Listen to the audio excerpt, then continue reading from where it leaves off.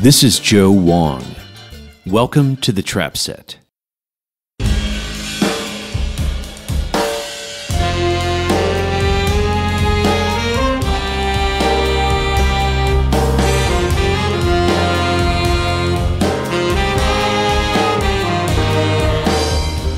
Today's guest is Alan Braufman, a saxophonist and composer who first emerged during New York's Loft Jazz movement of the 1970s.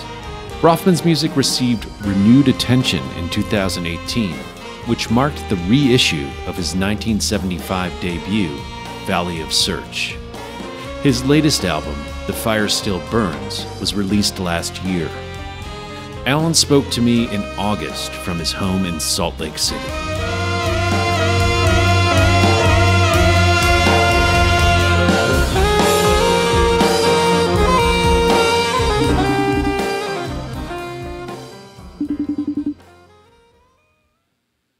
Hello, is this Joe? Yeah. Hey, it's Alan. How you doing? Good, how are you? Pretty good. Where are you? I'm in Salt Lake right now, in Utah. Nice. Pretty weird. Where are you? I'm in Pasadena, California. Yeah, okay. Well, thank you for doing this. Nabil's a good friend, and I'm a fan of your music. And actually, I was familiar with it before Nabil told me that you were related. Oh, that's cool.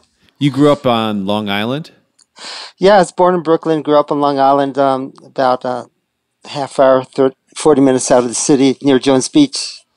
Oh, nice. What town were you in? It was in Wantagh. Oh, okay.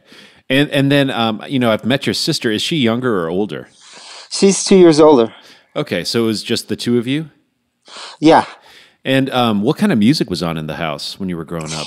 Jazz. That's what got me into music. My mom particularly, she had kind of impeccable taste at the time. What was going on in the house was Coltrane and Mingus and the Modern Jazz Quartet and Eric Dolphy and etc. And that's the music I grew up listening to.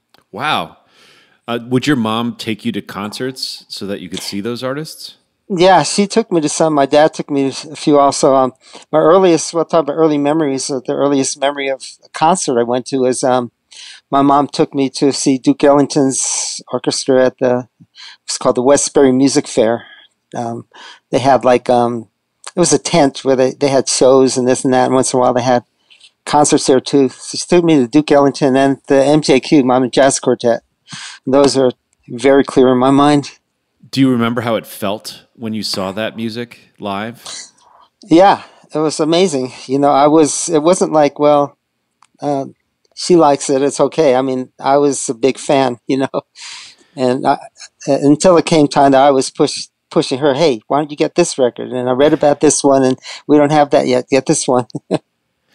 Wow. You hear about a generational divide, especially with your generation, like baby boomers breaking away from their parents' taste, but it sounds like, this was something that you shared. Yeah, well, I had no need to break away from that. I was just playing some good stuff. When did it feel like music was something you could participate in rather than just consume and enjoy? Actually, pretty early. I remember, I remember she brought this Out There by Eric Dolphy, that album. I was probably, I don't know, maybe 12, something like that. And I'd been playing clarinet since I was 8. But I remember calling my mom in. I listened to it and said, hey, he sounds like that. Is this close? And I do some noodling around on the clarinet, thinking I was improvising and everything. She'd give me encouragement and say, yeah, keep trying. That's good. You'll sound like him someday. I never believed I would sound like him, and I haven't sounded like him, but it was nice to hear that. What did your parents do? My dad was a lawyer, and my mom just hung out at home. So you took clarinet lessons in school, or were you taking them privately? I took them in school. Yeah, I was at the time where I went. They had a very good music program and a good music teacher who kind of inspired me and taught me clarinet pretty well. Became a decent clarinet player. I was first chair all through junior high and high school. But once I started saxophone when I was 13, the clarinet was kind of in the rear view mirror. What was your first sax? An alto? An alto, yeah. As a matter of fact, that's an interesting question because I hadn't, I had access to an alto, so I had an alto. And all the musicians I would listen to later on, maybe a little older, like around 15 or something, my favorite musicians were all tenor players. And I figured, well, I got an alto now. I don't have a tenor, but as soon as I get a tenor, that's going to be the one. I was able to get a tenor to take home from the school for a summer. I was all excited. I'm going to play tenor now. And I played it and I said, I don't like it as much as the alto. I got hear things in the higher range. And so all through my life, I've sort of like gravitated to the alto, sort of being influenced on alto by tenor players. Who were your main influences at the time when you wanted to play tenor? Well, I wouldn't say influence. I wasn't old enough to have influences yet. I guess my favorites, yeah, was obviously the usual, Coltrane and Albert Ayler, Archie Shepp. I had a lot of music in the house, so I would listen to the old stuff too. I had Coleman Hawkins records in the house, and Sonny Rollins. Did you get to see Albert Ayler live? Yeah. Mm-hmm. I did. Yeah, I was able to see. There was a series of concerts in 1966 at the Village Theater, which eventually became the Fillmore East. And it was like I think they were like 2 weeks apart from each other, and they had it was a big theater that seated about 3,000 people. The first one was, I don't know, the first or second or third. I don't remember which was first. But anyway, one of the concerts was, had started with Marion Brown and Ram Blake, Gene Lee duo, and then Coltrane played after them. Mm. And then another one was Archie Shepp and Albert Ayler opposite each other. Well, I had this record that Albert Ayler made, I think at the Village Gate when I was about 15. And not many of my friends were into that music. I mean... Right. Were other kids involved in this that you were friends with, or was this kind of your own thing at the time? This is my own thing. It was like I would love to have some people involved with me in it, but that's not what it was. So, and it wasn't like I was certainly not a snob. I liked the pop music too. The pop music at that time was pretty interesting. In the mid to late 60s, there's a lot of interesting stuff happening with Jimi Hendrix and the Byrds, and you can go on, but it was a good time for that too. When did playing music become kind of central to your identity rather than just a hobby? Believe it or not, it sounds funny now, but I was actually a pretty good baseball player, and I wanted to be a baseball player. I was 13, 14, and a long way from doing anything baseball, but I played, was good, on Little League and all that.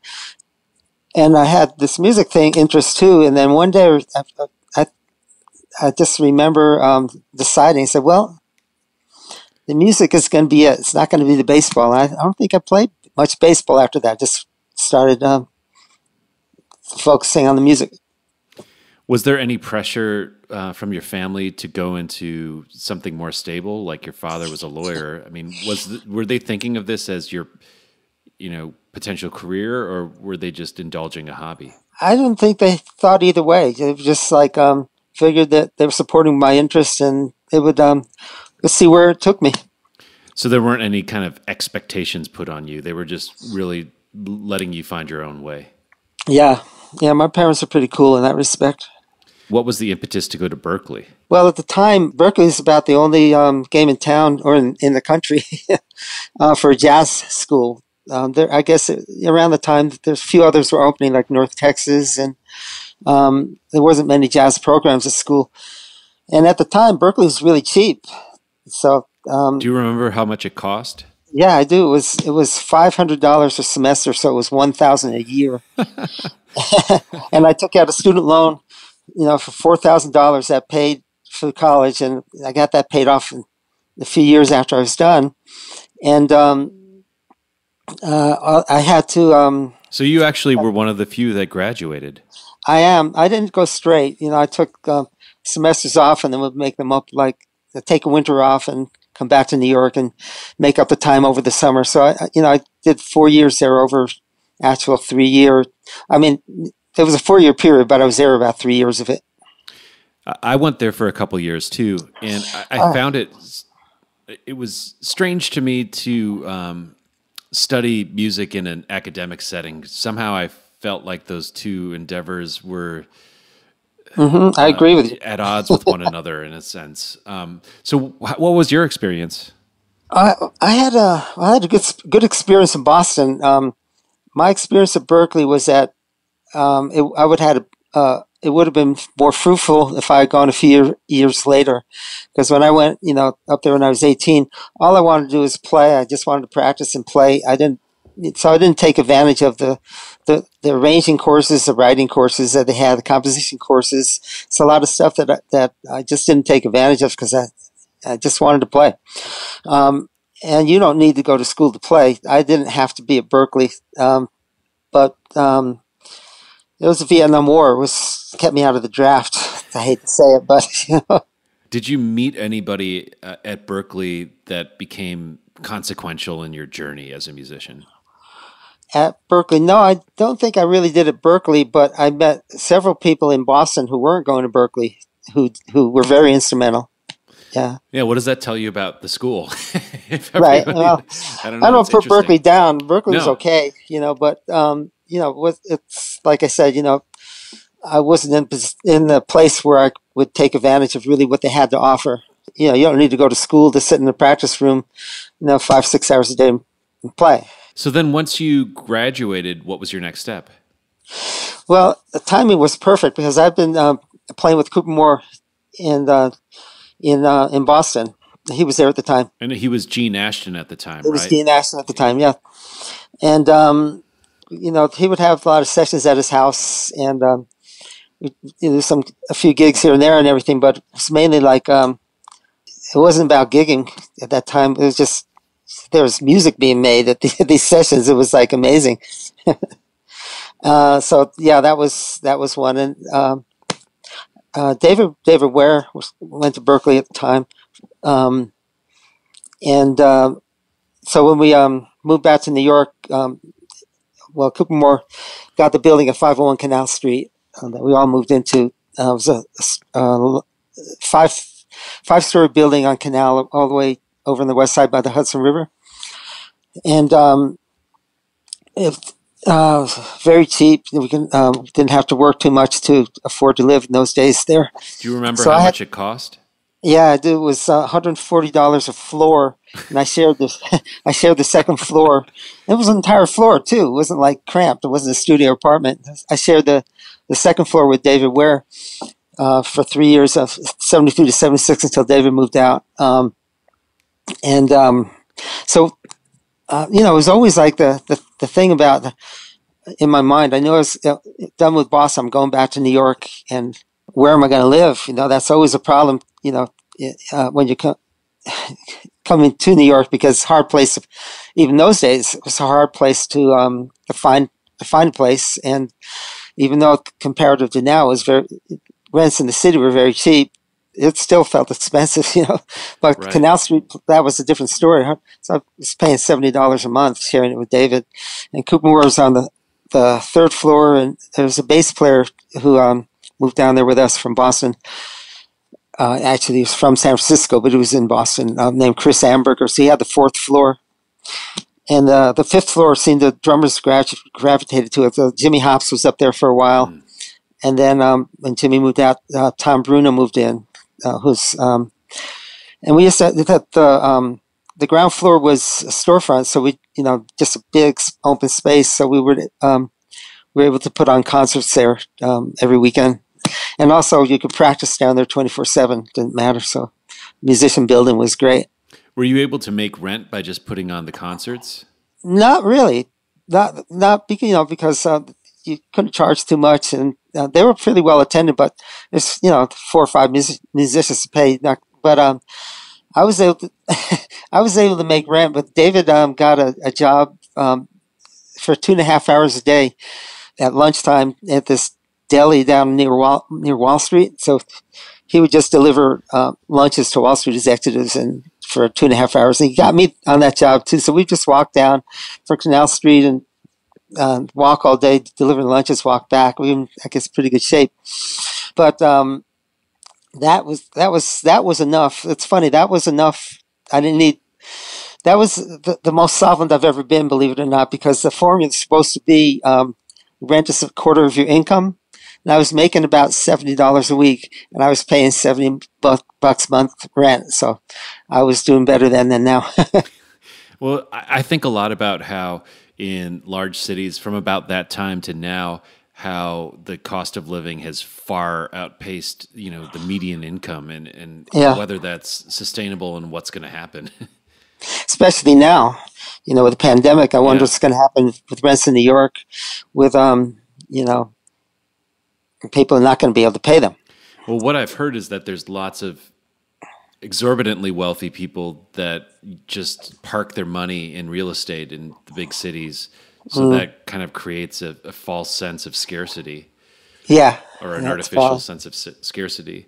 But so tell me about your neighborhood at the time. I mean, this is Soho. Yeah. Well, it's actually... or is it... What is it? Technically, if it had been named yet, it would have been Tribeca. So these were old factories? Yeah.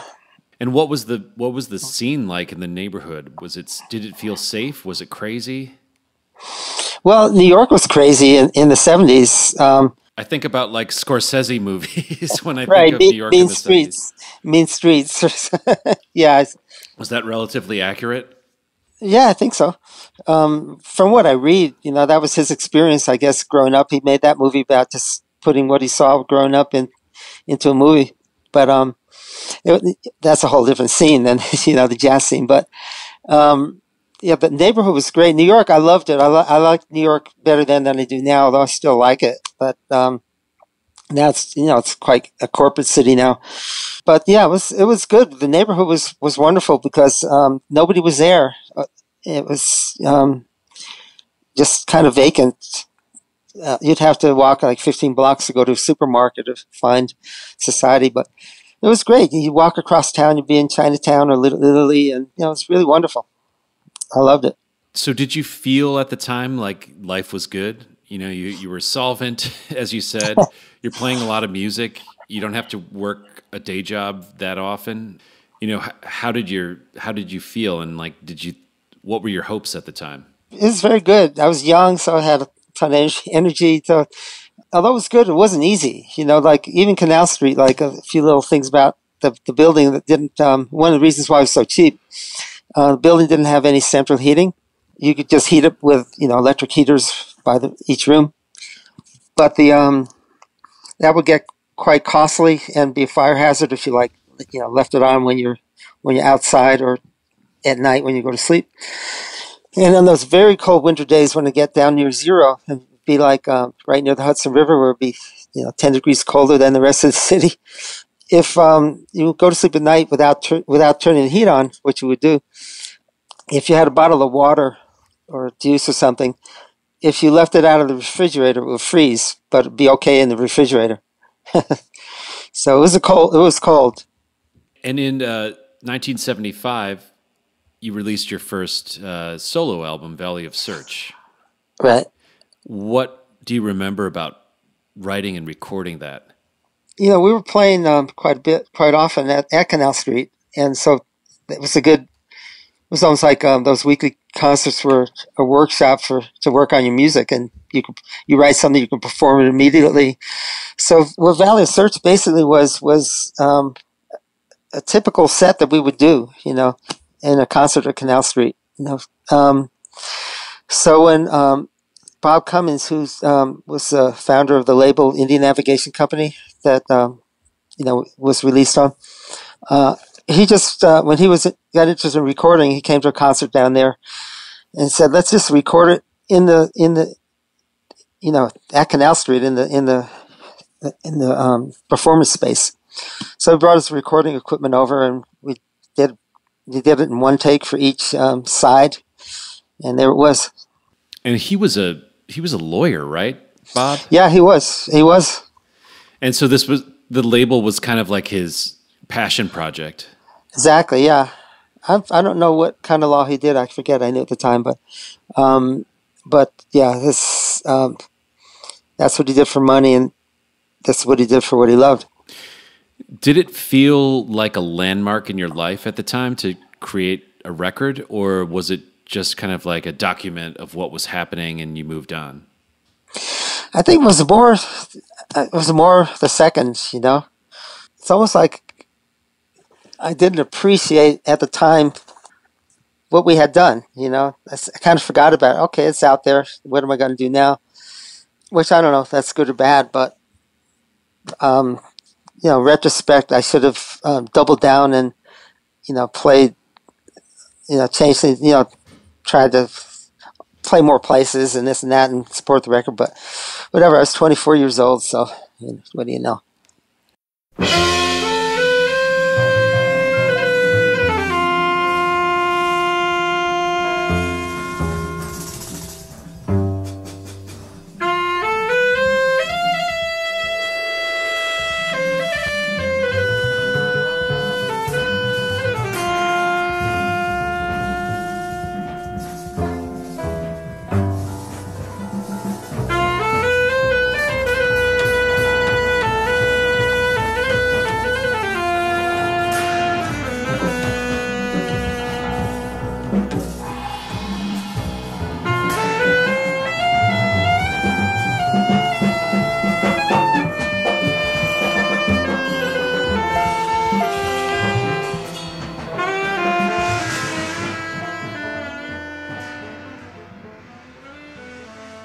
Would you say that you were an ambitious person as far as trying to build a career, like the things that are not directly related to the music?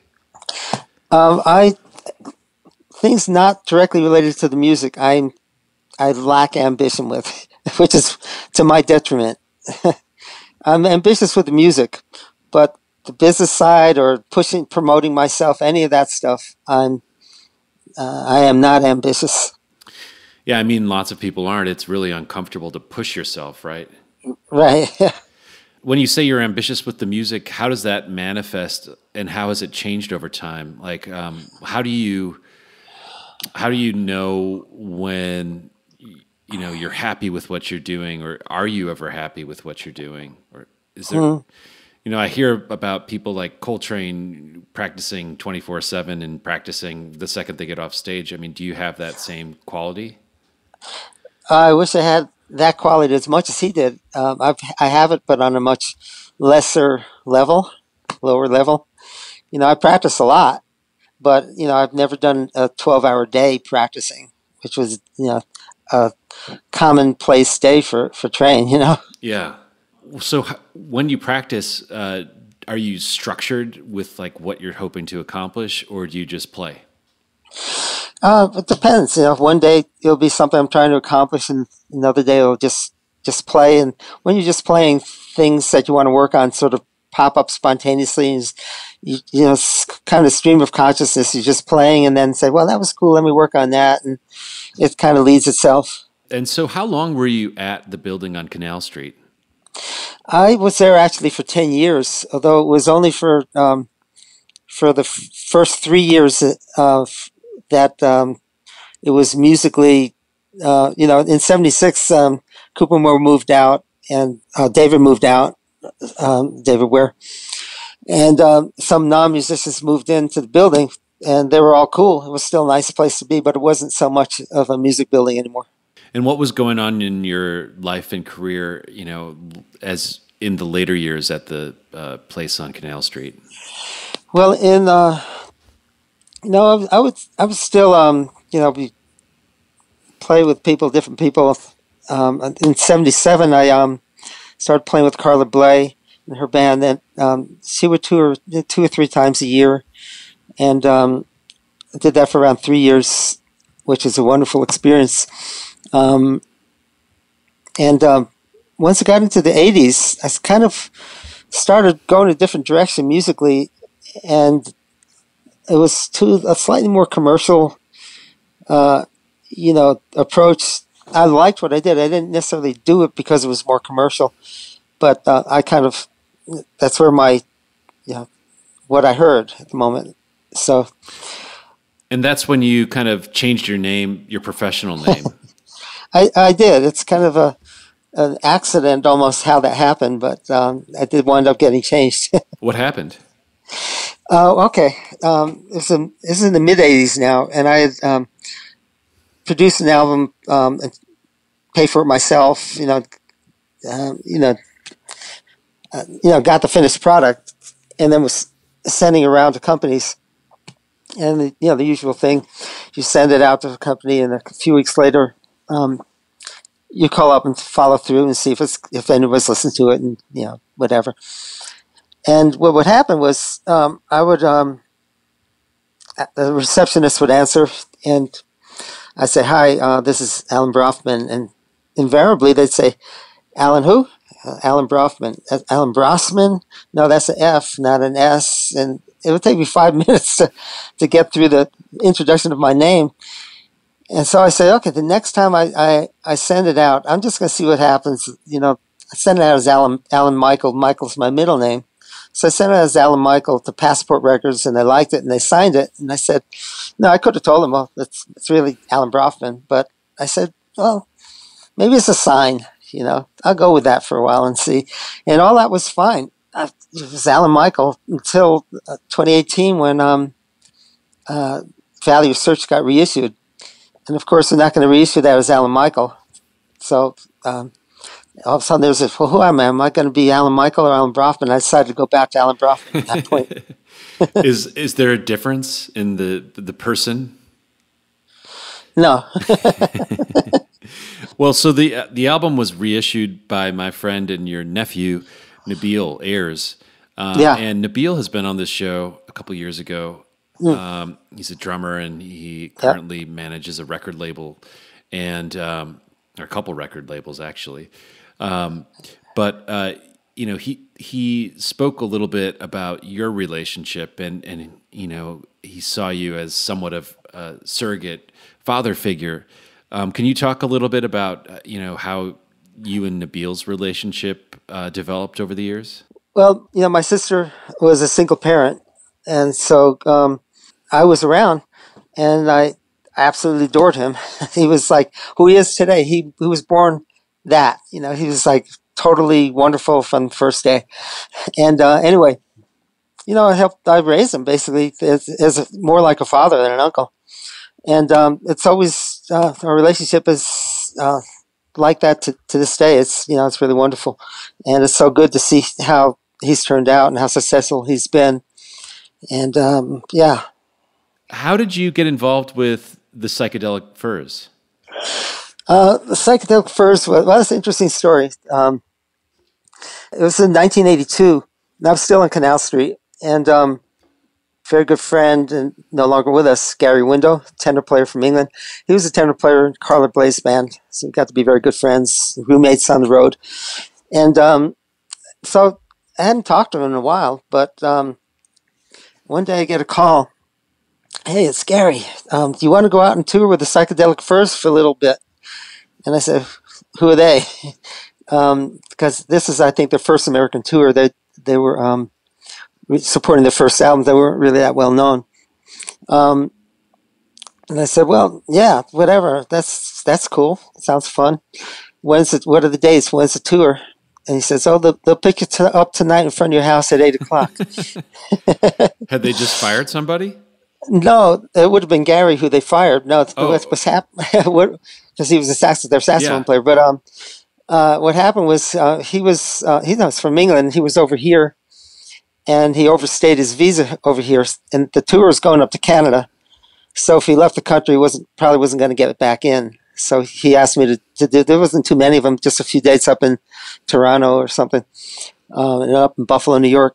Yeah, so I went up. The big tour bus shows up at Canal Street that night, and I spent the night. They had a cassette to listen to the tunes, so I had to learn them. It wasn't complicated, but easy to learn stuff. But I had to learn the set overnight, just listen to the tape.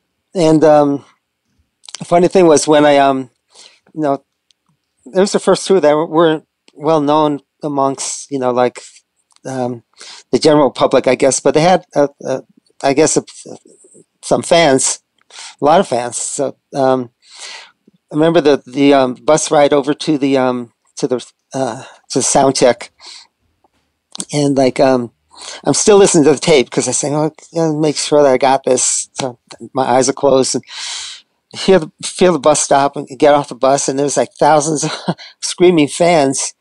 And I said, "Oh, this is different than I thought it was going to be. Okay, this could be fun."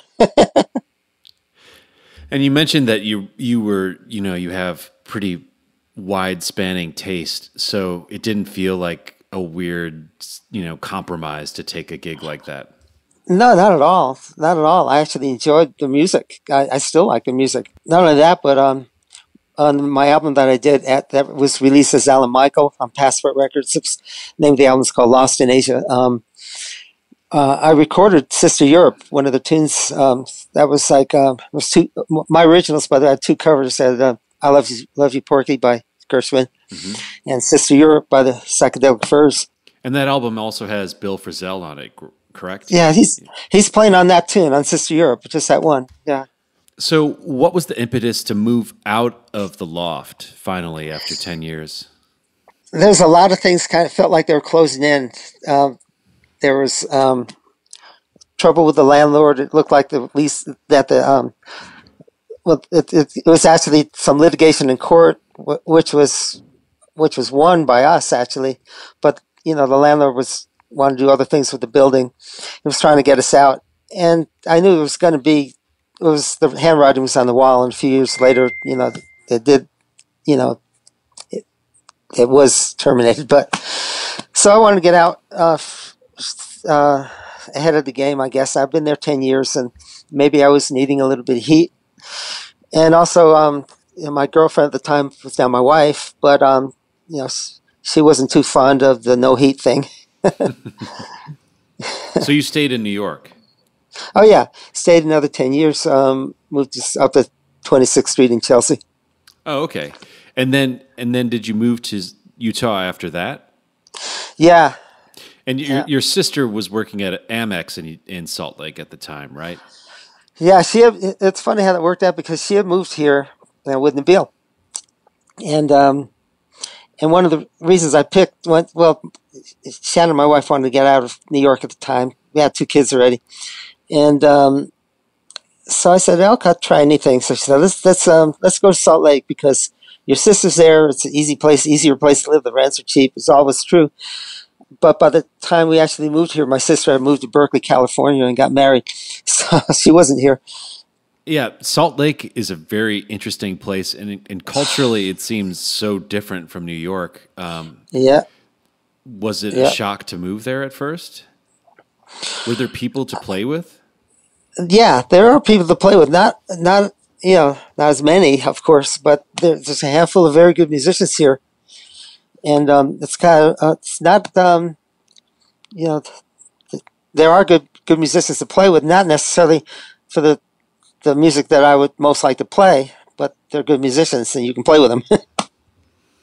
Yeah, you must like it to a certain extent, otherwise you wouldn't have stayed for so long. Well, that's true, but it's also the thing is that when you leave New York City, unless you have a lot of money, it's a tough place to go back to. If you have a family apartment that's been rent controlled for 50 years, that's one thing. Yeah. Right. And I have, I stay with my sister when I go back there in Brooklyn, and I can stay with her, indefinitely, but I don't think she'd have me moving in. Did having kids change your relationship with music in any way?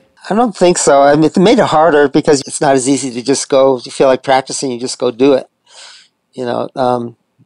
There's kids have a way of changing those kind of plans. But I wouldn't.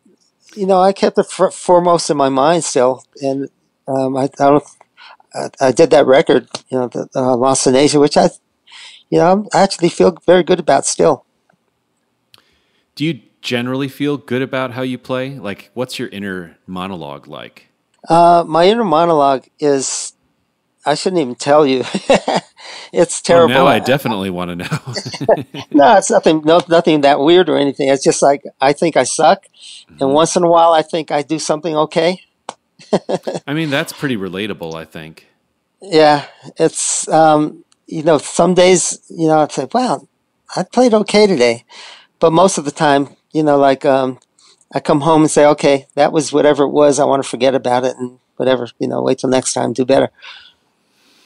It's Yeah. kind of the same when I write because I write a lot, but I have a kind of very unforgiving editing process, and most of the stuff I write goes in the trash. Hmm. But what stays, I think, is good sometimes. So, How often do you experience joy when you're creating music? well, writing is a different kind of joy. It's kind of if you get something that you write that you feel good with. I think that's very satisfying. To hear something you wrote played and have it work. Um, but but that's all. The planning stages, and you sit down and I don't like this. No, this one be better. The real joy is when you play it and it's spontaneous, and there's definitely that's where the joy is. Can you feel that on a visceral level, even though your mind is telling you that you suck most of the time? Well, when I'm playing, I'm not constantly thinking I suck. That's more like afterwards say, well, So you're able to kind of like let go of that critical mind while you're in the moment playing. oh yeah. I think if you couldn't, it'd be hopeless to create something that was actually good. You're thinking about something else. Yeah. Does that ever happen to you though? Like, does that like editor mind or inner drill sergeant ever kind of creep into when you're playing a gig? It will happen if it's a gig that I have not been able to find a good read for, because playing is really hard then, and I actually will suck. Let's talk about your new album, which is coming All right, yeah. out later this month. The Fire Still Burns. Yeah, August 28th. What? Tell me about this. Tell me about why you chose to make it, and if there's a concept behind it, or what was the approach? I had a few years, several years in Salt Lake where I was working as a musician regularly, but nothing was very satisfying. I would be, I wouldn't, I was able to make enough money. I don't have to do anything else. But the kind of gigs, weddings and this and that. I'm not dissing that. That's okay. And I'm thankful I had them. But I can't say that I had much joy playing them.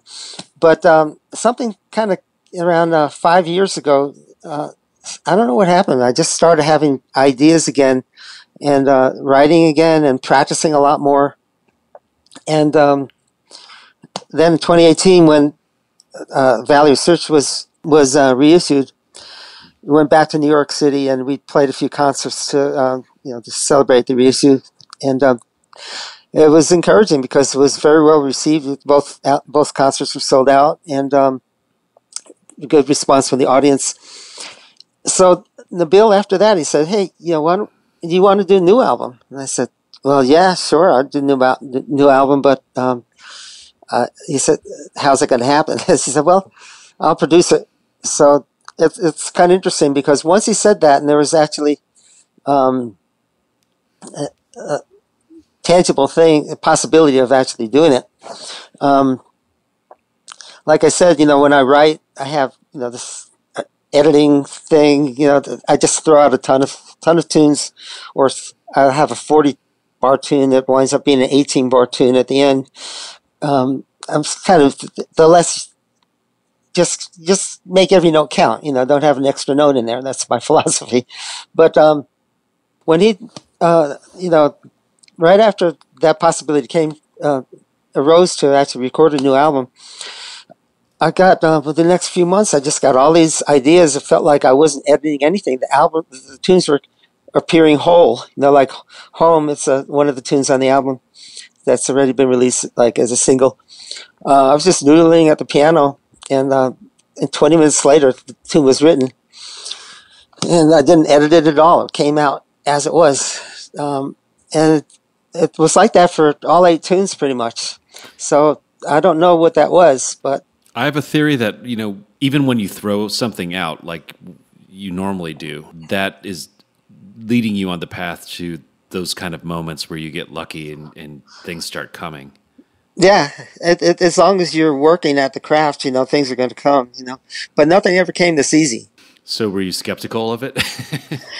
No, I wasn't actually. I was. It was like almost like maybe a little too secure with everything because it's a week and a half before we came in. It last be a year ago last September. And a week and a half before, we had a couple of concerts in New York, and then we're going in to record the album. So the concerts are sort of like rehearsal. So a week before that, I still had 2 tunes that I had ideas for, but I hadn't really worked on them yet too much. And I had no doubt. I said, it's a week and a half. Oh, something will get on. Something will come to me. And one day, it did, and they were done. So. It was, it's kind of like I found these tunes, then I wrote them. What was it like having Nabil produce you? Oh, great, because he was the ideal producer. I trust his opinions completely, and B, he let me do what I want. What do you want to do next? I guess all plans are off until we see what's. Till the pandemic thing is over, because what I want to do next is play this music live, but you got to wait a little bit for that. What do you think about the most throughout the day? Like, do you find yourself noticing recurring thoughts? I have recurring thoughts, mostly about music. It's just like a lot of some of the ways that tunes come to me is I'll hum something, and a lot of people will go and write it down if they like it. And I always thought, well, if I don't write it down, if it comes back to me tomorrow, then it's good. Mm-hmm. So half the day is spent just like music going through my head. If I'm not practicing, I'm humming it to myself or whatever. It's recurring thoughts. So, I mean, recurring thoughts about the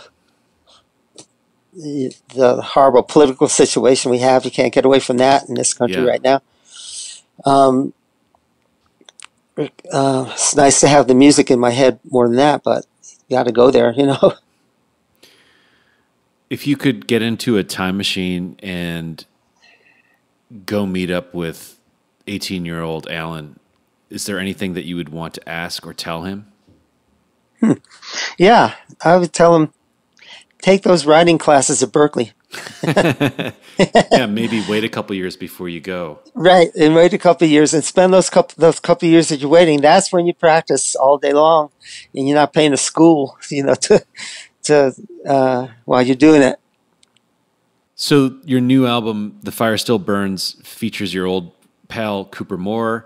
It features James Brandon Lewis on tenor and Ken Filiano on bass, Andrew Drury on drums, and Michael Wimberly on percussion. Michael's only on two tunes, but yes, Michael's on percussion.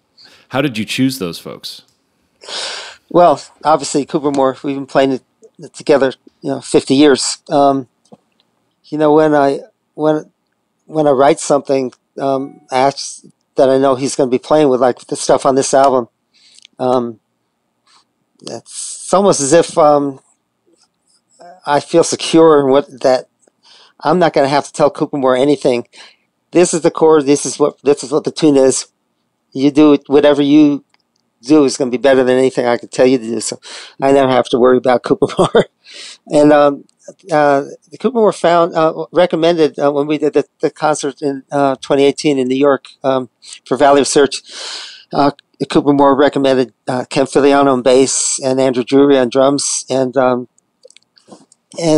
yeah, so happy with that combination because they're wonderful. And not only that, but everybody in the band is wonderful to hang out with, not just to play, And James Brandon Lewis, I knew James. I met him first when I played with Cooper Moore at the Vision Festival in 2016, and James was just hanging out there, at the the musicians' room. So we had to talk, and when I got back from New York, back to Salt Lake, I checked out some of Brandon's albums, I said, wow, it's beautiful stuff. So when it came time to do those concerts, I didn't, the Valley of Search doesn't have a tenor player, just myself on alto. So I didn't need a saxophone player or another horn at all, but I wanted to work with James. So I asked him to do it, and it worked very well. So when it came time to do the new album, I said, well, that band worked. Let's do the same band. Well, Alan Michael Braufman, I should say, thank you so much for being on the show. Thanks for having me.